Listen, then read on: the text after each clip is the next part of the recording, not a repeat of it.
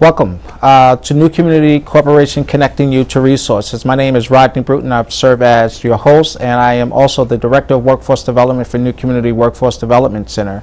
Today we're joined by our culinary arts classroom instructor, Mr. Shah, who will join us to tell us a little bit about the program, the classroom instruction, and work we do. So welcome, Mr. Shah. Thank you, sir. It's a pleasure being here. Great. So why don't you tell us, the audience, a little about our culinary arts program, the kind of work we do as a classroom instructor, and your role within the program. Well, we're not just in the classroom. We are in two parts. We're in the kitchen half the day, and then we're in the classroom the other half. Now, that classroom instructions also carries forth to home. So we cook in the kitchen. You'll have cooking instructions in the classroom, and you will also do homework and cooking, of course, at home. Correct. So the classroom, the theory aspects of culinary arts, food safety, what are some of the areas we cover? You know, safety, sanitation? Well, we start, you'll start at safety sanitation. You'll go from safety sanitation to soups, broths, to making recipes, to menus, full menus. You will carry forth with cooking in the actual kitchen. There's instructions on, and some people may think that, well, cooking is just cooking in the kitchen. It isn't, because you need to know how to measure everything. A head chef may say, hey, look, I need so many ounces of this or so many gallons of that, but you need to know how to fix everything. You need to know math. So we cover everything, again, from soups to broths to, again, learning the academic portion of what goes into cooking, which is you need to know math and science. Sure, sure. So it's not just people think that, hey, look, you just go into the kitchen and cook. Well, you have to know the difference, again, between a vegetable and a fruit, and many of us don't know the difference between a vegetable and a fruit. So we teach the whole gamut. Great, great. And that's exactly the combination of both classroom theory and the hands-on practical aspects of the program. When you look at some of the certification, what is the industry recognized credential offered through our program? So one of the things we offer is, of course, at the end of our program you will receive, upon completion, a diploma, but we offer one of the things that every store or every restaurant has to have, which is it's called a Serve Safe. Now it's a rigorous course. In fact, we do a 2-week training session, and that's about 4 hours per day. And at the end of that, we have an instructor come in, or someone come in and proctor an actual test where you have to pass with at least a 75. You need that, and every store needs that in order to operate. So many of us are going to restaurants. You may not see it there, but you need that actual Serve Safe certificate, and it's the manager Serve Safe. It's not a what they call a food handlers. It's the manager Serve Safe in order to make it through.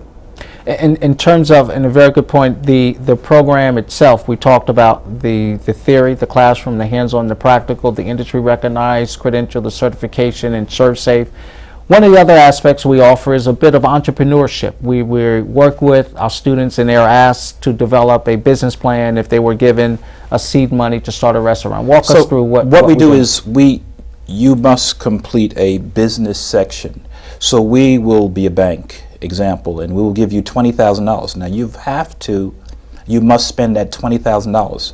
So the bank wants to know exactly what you're doing with it. So you have to put together how many employees you have. What are you going to spend on, say, essentials in terms of food? What do you spend on your pots, your pans? So you have to put the whole thing together and what you're going to do. What's the name of the business? Where is the location going to be? That $20,000 is a startup. So you have to take from that point. So you start the business up with $20,000. Then you have to start working from profits. So what we've done also is that we set up a sort of a mock business where the big business actually works. So we serve what we do a continental breakfast. Now our continental breakfast will make maybe $60 to $75 per day. Calculate that's 5 days a week. You're in the course for 6 months.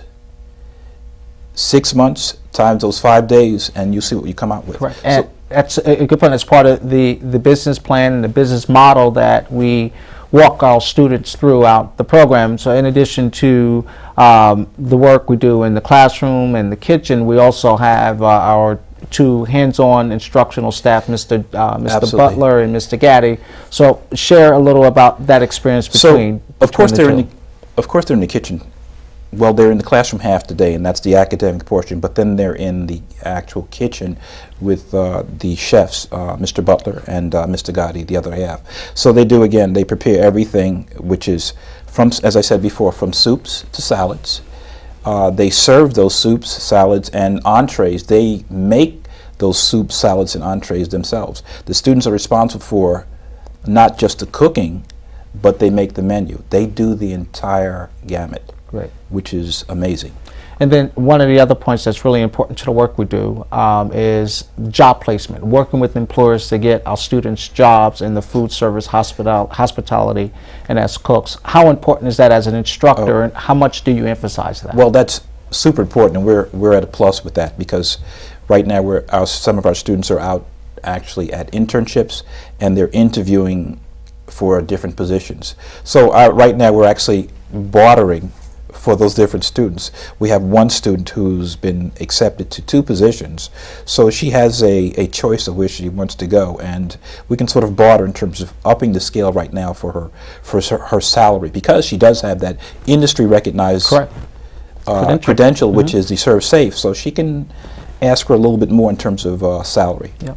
So thank you, Mr. Shah, for sharing the role that you have with our Culinary Arts program. And as we talk a lot about the work we do and with our Culinary Arts program, we encourage those who are interested to, again, visit New Community's website at www.newcommunity.org or contact us directly at 973-824-6484. And you're welcome to visit our office, which is located at 274 South Orange Avenue, Main Street. 274 South Orange Avenue here in Newark, excuse me.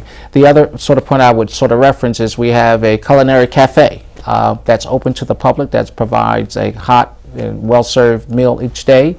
We welcome our friends and guests to visit our cafe, and the meals are prepared by our culinary students at a very reasonable price. All of the work we do is connected to employers, and we're doing all that we can to not only give our students the skills and training, but also the necessary skills needed to get a job and retain a job. So for those who are interested, please, we encourage you again to visit our website at www.newcommunity.org. We're recruiting candidates for our next session, and we cannot wait to get good quality students in our Culinary Arts program. Thank you. Thank you again.